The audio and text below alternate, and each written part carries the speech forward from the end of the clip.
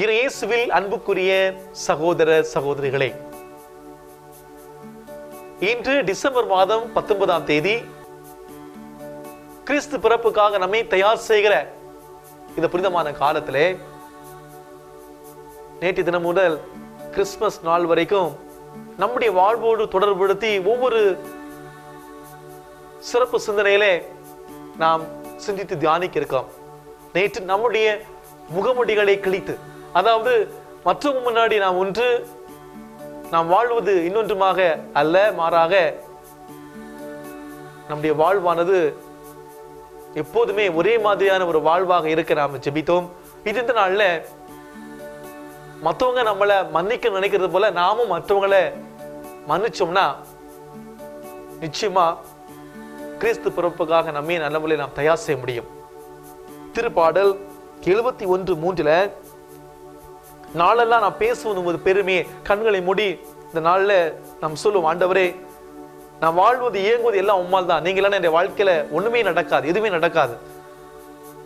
நாளெல்லாம் உம்முடைய பெருமை பற்றி நான் பேசணும், உம்முடைய புகழை நான் பறைசாற்றணும், என்னுடைய வாழ் மூலமாக உண்மை பற்றி நான் அதிகமா எடுத்துரைக்கணும், உம்முடைய அருளை நான் வாழணும். ஆண்டவரே நீர் என்னை ஆசீர்வதித்துக் கொண்டிருக்க அந்த கிருபைக்காக நன்றி என்று சொல்வான். இது இந்த நாளிலே லூகாஸ் நற்செய்தி 1ஆம் அதிகாரம் 5 முதல் இறை வார்த்தையிலே, அப்போது ஆண்டவருடைய தூதர் தூப பீடத்தின் வலப்பக்கத்தில் நின்றவாறு அவருக்கு தோன்றினார். அவரை கண்டு சக்கரையா அச்சமுற்று கலங்கினார். வானதூதர் அவரை நோக்கி, சக்கரையா அஞ்சாதீர், உமது மன்றாட்டு கேட்கப்பட்டது.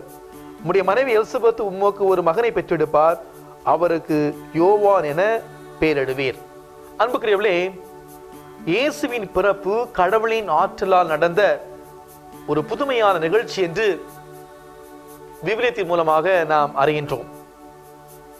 திருமணமாகாத இளம் பெண்ணான மரியாளிடம் கபிரியேல் தூதரை அனுப்பி கடவுள் அந்த மாபெரும் நிகழ்ச்சி பற்றி கூறும்போது, இது எங்க நிகழும், நான் கணவனை அறியேன் என்று மரியா சொல்லுகிறார். லூகாஸ் நற்செய்தி 1ஆம் அதிகாரம் 34வது வசனத்தில் வாசிக்கிறோம். அப்போது கபிரியேல் தூதர், பிறகு இருப்பது கடவுளின் மகன் என்றும் அவரே உலகின் மீட்பர் என்றும் கடவுளால் ஆகாது ஒன்றுமில்லை என்ற விளக்கங்களை எல்லாம் தர, அன்னை மரியாள், இதோ ஆண்டவரின் அடிமை, உமது வார்த்தைப்படி எனக்கு ஆகட்டும் என்று தன்னையே இறை திட்டத்திற்கு அர்ப்பணிக்கின்றார். இன்றைய நற்செய்தி வாசகத்திலே நான் வாசிக்க கேட்டோம், இறை தூதரான கபிரியேல் சக்கரியாவுக்கு தோன்றி, உனக்கு ஒரு மகன் பிறப்பான், உனக்கு ஒரு மகன் பிறப்பான் என்று சொல்ல, இது எங்கன நிகழும், நானும் என்னுடைய மனைவியும் வயது முதிர்ந்தவளாயிற்றே என்று கேட்கிறார். அப்போது கபிரியேல் தூதர் ஆண்டவருடைய வார்த்தையை நம்பாமல் சந்தேகப்பட்டதற்காக குழந்தை பிறக்கக்கூடிய நாள் வரை நீ பேசாமல் ஊமையாயிருப்பாய் என்ற அந்த தண்டனை அளிக்கிறார். அன்புக்குரியவர்களே, மரியா சக்கரியா 2 பேருமே யதார்த்தமான சந்தேகங்களை கேட்டார்கள். ஏனெனில் இயற்கைக்கு மாறான ஒரு காரியம் எப்படி நடக்கும் என்று புரியாமல் 2 பேருமே அந்த கேள்வியை கேட்டார்கள். அப்படி இருக்க அன்னை மரியாளுக்கு மட்டும் பொறுமையாக விளக்க சொன்ன அந்த கபிரியேல் தூதர் ஏன் சக்கரியாவுக்கு மட்டும் சிறிது கடுமையாக கடிந்து கொண்டார்? ஏன் அவரை தண்டிக்க வேண்டும்? ஏன் இப்படி பாரபட்சமாக நடந்து கொள்கிறார் என்று பார்க்கிற பொழுது, இறை தூதர் என்பதால் இறைவனே பாரபட்சத்தோடு நீதிக்கு மாறாக நடந்து கொள்கிறாரே என்று நம்மளே தோன்றலாம். அன்புக்குள்ளே கொஞ்சம் ஆழமாக நாம் சென்றோம் என்றால், சக்கரியா திருமணமானவர், எலிசபெத் அம்மாள் அவருடைய மனைவி. சக்கரியா ஆலய வழிபாடு நடத்தும் ஒரு குருக்கள் 24 பிரிவுகளாக பிரிக்கப்பட்டிருந்தார்கள். அவர் அதிலே அபியா எனும் ஒரு வகுப்பை சார்ந்தவர், வயது முதிர்ந்தவர், இறை அனுபவம் ஞானம் அதிகம் பெற்றிருக்க வேண்டும். கடவுள் மனிதர்களை எப்படி வழிநடத்துகிறார், அவர்கள் எதிர்பார்ப்பதற்கு மேலாகவே உன்னதமான முறையிலே வழிநடத்துகிறார் என்பதை அவர் விவிலியத்தின் வாயிலாக, தன்னுடைய தனிப்பட்ட வாழ்க்கை அனுபவம் வாயிலாக நிச்சயமாக உயர்ந்திருக்க வேண்டும். தனக்கும் தன்னுடைய மனைவிக்கும் வயது முதிர்ந்த நிலையிலும் கூட ஒரு குழந்தையை கொடுக்க கடவுளால் நிச்சயமாக முடியும் என்று அவர் நம்பி இருக்க வேண்டும். மேலும் அந்த குழந்தை பாக்கியத்துக்காகத்தான் பல ஆண்டுகள் அவர் கடவுளிடம் இடைவிடாது நம்பிக்கொண்டு அழுது ஜெபித்து வந்தார். இவ்வளவு இருந்தும் அந்த வானதூதர் தோன்றி அவருடைய விண்ணப்பம் கேட்கப்பட்டு மகன் பிறக்க போகிறார் என்று சொல்லும் போது அவர் அதை நம்பாமல் கேள்வி கேட்டதனால்தான் அவருக்கு அந்த தண்டனை கொடுக்கப்படுகிறது. ஆனால் அன்புக்குரிய அன்னை மரியாளுடைய வாழ்வை நான் பார்க்கிற பொழுது 14 வயது நிரம்பிய ஒரு இளம் பெண், சிறுமி, திருமணம் ஆகாத நிலையிலே பிள்ளை பெறுவது எங்கு சாத்தியம் என்ற ஒரு யதார்த்தமான நியாயமான சந்தேகம். அப்படி ஒரு பெண் குழந்தை பெற்றால் அவளுக்கு கல்லால் எறிந்து மரண தண்டனை உண்டு என்பதை அவள் அறிந்திருக்க வேண்டும். கடவுள் எப்படி இப்படிப்பட்ட காரியத்தை செய்ய சொல்வார் என்ற ஒரு கேள்வி. பாரம்பரிய வழக்கத்தின்படி அவளுக்கு 3 வயது ஆகும் போதே ஆலயத்திலே அர்ப்பணிக்கப்பட்டு மதம் பற்றியும் மறைநூல் பற்றியும் அவர் அறிந்திருந்தாலும் ஆன்மீக ஞானத்திலே அவர் இன்னும் அதிகமாக வளர வேண்டியவராக இருந்தார். வயதாக தன்னுடைய வாழ்வின் தனிப்பட்ட முறையிலே நடக்கவிருக்கும் பல்வேறு நிகழ்வு வாயிலாக கடவுளுடைய பிரசன்னத்தையும் பராமரிப்பு உணர வேண்டிய நிலையில இருக்கும் ஒரு இளம்பெண் அவள். அந்த சூழலே அவள் வானதூதரம் விளக்கம் கேட்பதிலே தவறு இல்லை என்பதை உணர்ந்த அந்த தூதர் அவருக்கு விளக்கம் எடுத்து சொல்லி கடவுளால் ஆகாது ஒன்றுமில்லை என்று அறிவுறுத்துகிறார். அதுக்குள்ளே அந்த தூதனுடைய செயலிலே ஏதோ ஒரு நியாயம் இருப்பதை நம்மால் அறிய முடிகிறது. குற்றம் குறைகள் நிறைந்த நாமே பொதுவாக நியாயமாகத்தான் நடக்க விரும்புகிறோம் என்றால் கடவுளின் தூதர் நியாயத்துக்கு மாறாக பாரபட்சமாக நிச்சயமாக நடந்து கொள்ள மாட்டார். மேலும் கடவுள் ஒருவரை வழிநடத்தும் போது ஒவ்வொருவரையும் அவரவர் தனிப்பட்ட சூழலிலே வாய்ப்புகள் யதார்த்தங்கள் மத்தியில் தான் சந்திக்கின்றார். எல்லாருக்குமே ஒரே சட்டம் தான் என்று கண்மூடித்தனமாக வெறும் சட்டத்திட்டங்களை மட்டும் அடிப்படையாக வைத்து செயல்படுவர் அல்ல, மாறாக அன்பை அடிப்படையாக வைத்து செயல்படுவரே நம்முடைய கடவுள். அன்புக்குள்ளே நாம் இது இந்த நிகழ்வில் நாம் பார்க்கிறோம். மனிதர்களாக நாம் எப்படி பாரபட்சம் காட்டுகிறோம். ஒருவருக்கு ஒரு நியாயம், தனக்கு ஒரு நியாயம். அன்புக்குள்ளே இந்த நிகழ்வை நாம் பார்க்கிற பொழுது நாம் நம்முடைய வாழ்வோடு அன்னை மரியாளுடைய வாழ்வோடு நாம் தொடர்படுத்துவோம்.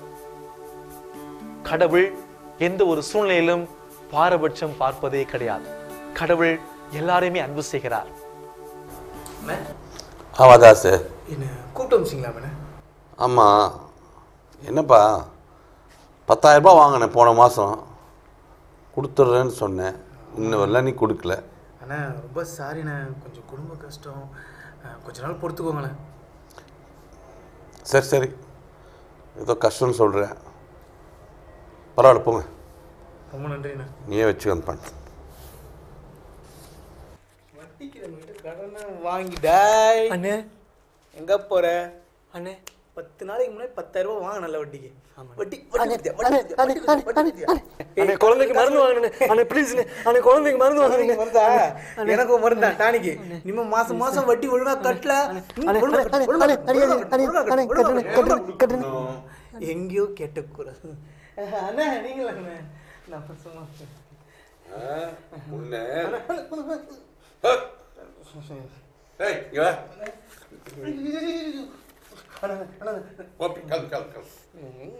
பத்தியா தம்பி, என்கிட்டயே காசு வாங்கி உனக்கு வட்டி வரும். கட்ட முடியலன்னு நான் மன்னிச்சேன், ஆனா அவனால உன்னை மன்னிக்க முடிஞ்சுதா? தப்பா மன்னிச்சேன். போயிட்டு போ. ரொம்ப நன்றிண்ணே. பரவாயில்ல, போய் குழந்தைக்கு மருந்து வாங்கி. அன்புக்குள்ளே இது அந்த நிகழ்வுல நான் பார்த்தோம் எப்படி அந்த நபர் பாரபட்சத்தோடு செயல்பட்டார். மன்னிப்பை பெற்ற அவர் மன்னிப்பு கொடுக்க முடியாம எப்படி தனக்கு ஒரு நியாயம் மற்றவருக்கு ஒரு நியாயம் வாழ்ந்தா நாம் பார்க்கிறோம். நாம் நம்முடைய வாழ்க்கை சூழல நம்மள அநேக பேர் இப்படிதான் வாழ்ந்து கொண்டிருக்கிறோம். அன்புக்குரியவளே, நாம் இந்த ஒரு நிலையில் இருந்தோம்னா நம்முடைய வாழ்வை நாம் மாற்றி அமைத்துக் கொள்வோம். கடவுள் எந்த ஒரு சூழ்நிலையிலும் பாரபட்சம் காட்டுவதே கிடையாது. எல்லாருக்குமே வாய்ப்பை கொடுக்கிறார். சக்கரியாவுக்கு அன்னை மரியாளுக்கு ஒரே மாதிரியான வாய்ப்பை கொடுத்தார். நமக்கும் அதே வாய்ப்பை கொடுக்கிறார். நாம் அன்னை மரியாளை போல சக்கரியாவை போல அந்த இறை திட்டத்தை நம்முடைய வாழ்க்கையில உணர்ந்து நாம் பயணித்தோம்னா நிச்சயமா இந்த கிறிஸ்துமஸ் விழா, நாம் கொண்டாட இருக்கிற இந்த கிறிஸ்துமஸ் விழா ஒரு மகிழ்ச்சியின் விழாவாக மாறும். இதற்காக நாம் சிறப்பாக இந்த நாளிலே ஜெபிக்கலாமா?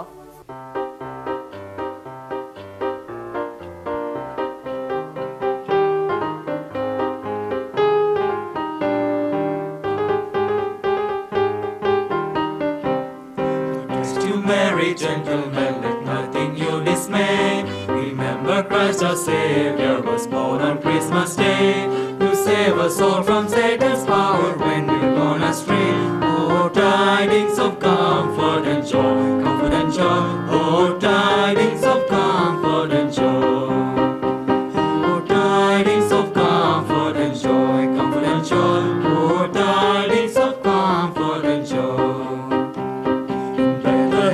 During this blessed babe was born, and lay within a manger upon this Christmas morn, to which his mother Mary did nothing take in scorn.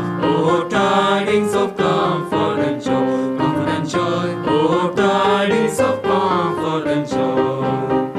Oh, tidings of comfort and joy, comfort and joy. Oh, tidings of comfort and joy.